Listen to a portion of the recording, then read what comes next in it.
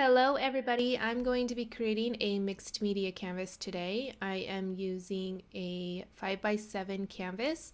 You don't have to use a canvas if you don't want to or you can't get your hands on one.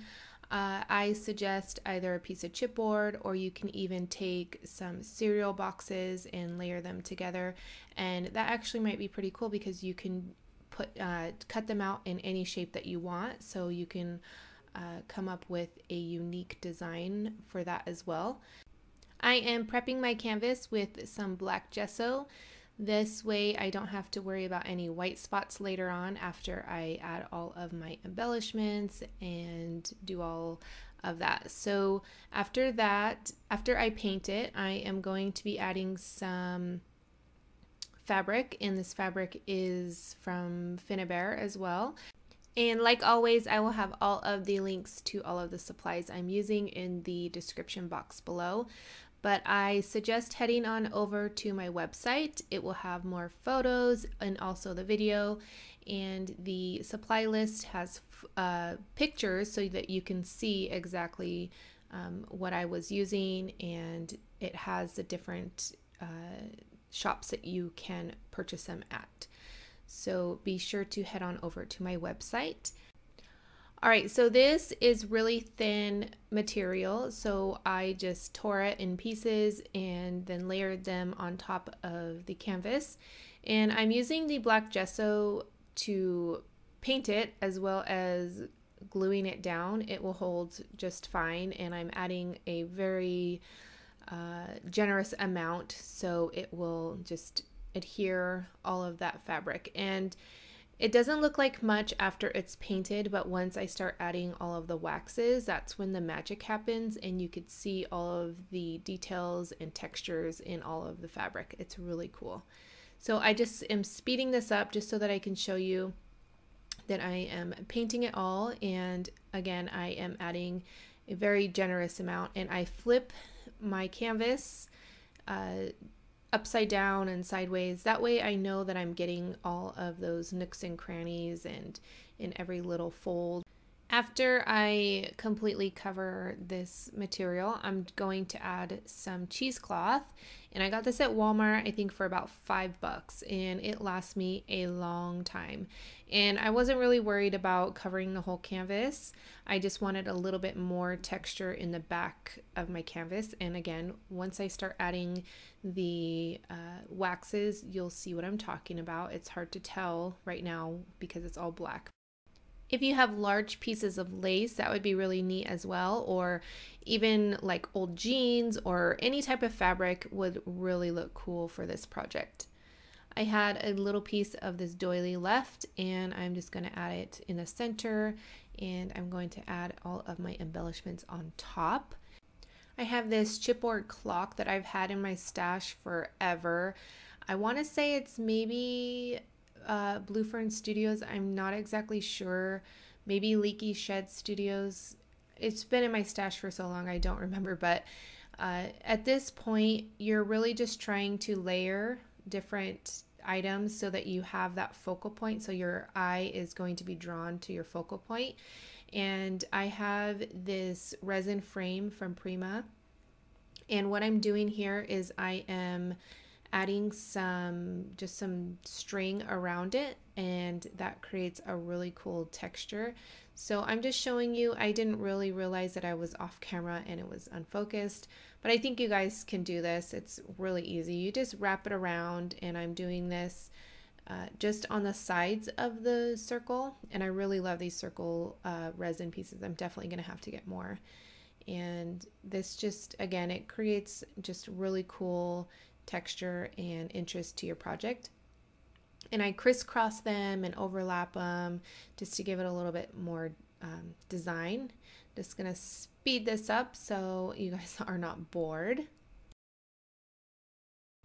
I do the same to the other side, and you can always add like chain, or like if you have like old necklaces or anything that you think would be really neat after you add the waxes. You're just basically trying to create lots of texture on your project, and then when you start adding the waxes, I feel like a broken record, but when you start adding the waxes, it will just show up and look really, really neat. So it doesn't really matter what it is, what color it is, because you're going to add the black gesso to it and then add the waxes after. So I'm doing the same thing to the other side, and this is just some like cotton thread that I got at the dollar store, I think.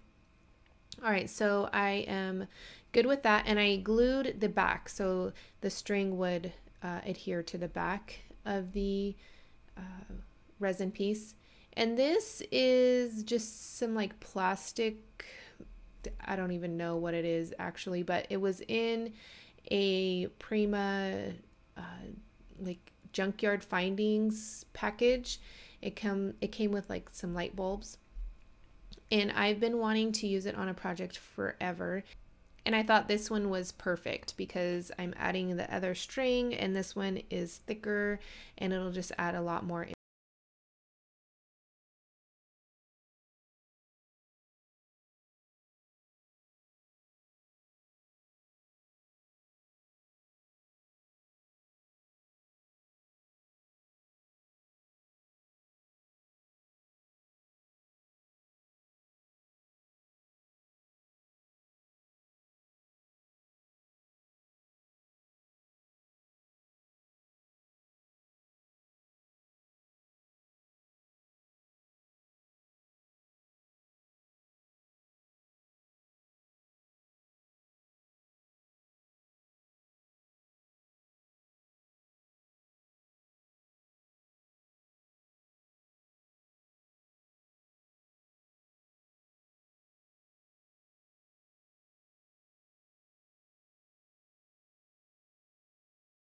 After all of that is glued down to my canvas, I'm going to start adding all of my other embellishments, and I'm trying to create my focal point in the center of that circle, and that way my when you look at the canvas, your eye will be drawn to the center instead of just kind of all over.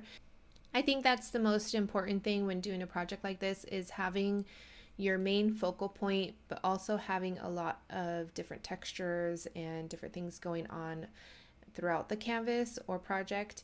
And but you really definitely want to try to have that one focal point that people's eyes are going to be drawn to. In whatever you use to add the different textures, your embellishments and all of that, like I said, it does not matter because you're going to be adding the black gesso and painting the whole thing with the gesso, and it's all going to be covered up.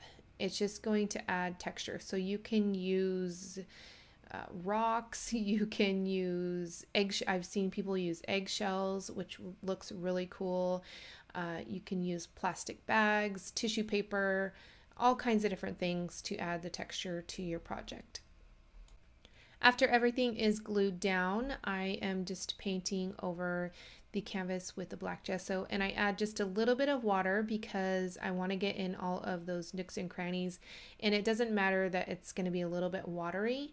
I let it dry and then I do another coat of the gesso, and I didn't realize that my camera turned off. I think the battery died at this point, but I think you guys get the point of just painting the whole canvas and all of your embellishments with the black gesso.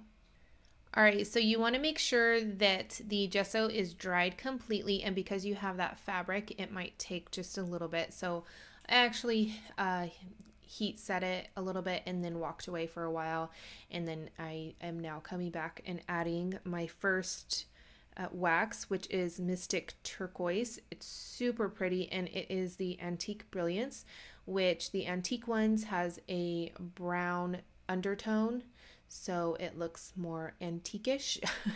And I am trying to decide how I want this. I didn't know exactly how I was going to add all of the color, and I didn't know if I wanted to gradually get to the if I wanted to go lighter in the center, but then I just decided to add it to the whole thing.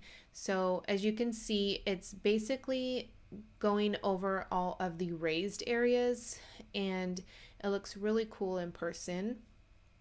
And you can just see how much depth and just all of that texture starts showing up. So I use one specific paintbrush when I use the waxes, and that way I know that it's for the waxes, and then I'm not ruining all of my other brushes with the wax.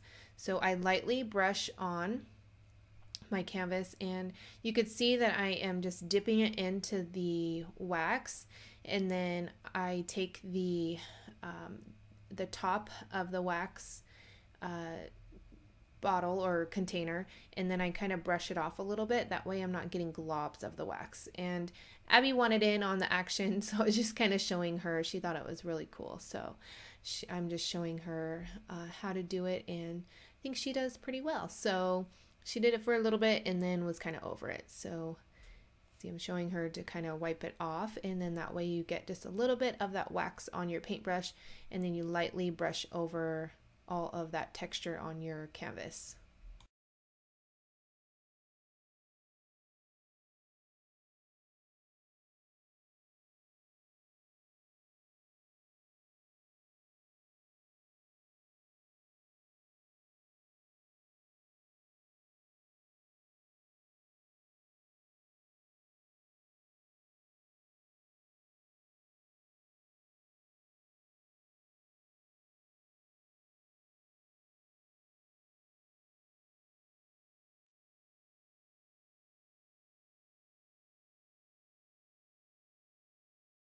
All right, I am now going to add some Bronze Age, which is a metallic wax. And this one is more like a metal finish. And I wanted to break up some of that blue. I just thought it was just way too blue, and I wanted it to be more antique looking, I guess. So this color is really, really pretty. And I'm just adding it over some of the blue, not really going over all of it, but just in random areas, just kind of cover up some of that blue. And because the wax is still a little bit wet, or it's not dried up completely, it mixes together a little bit and creates a whole new color. So that is kind of cool too. But once it's dry, it's permanent, so you won't be able to rub it off. So only in some areas it was able to kind of mix together and create that cool color. I'm going to continue to add the bronze color until I am satisfied, and this is going to speed it up for you. You're just going to want to get in all of those nooks and crannies and just highlight all of that texture. As you can see, some of that texture from the fabric is now showing up, and it just is super cool. I was actually really surprised at how cool this piece looked. Sometimes you can't envision it finished, especially when you're adding a bunch of random things and then painting it black. You just kind of have to go with it and finish the project and hope for the best, I guess. And in this case, I think it looks really, really cool.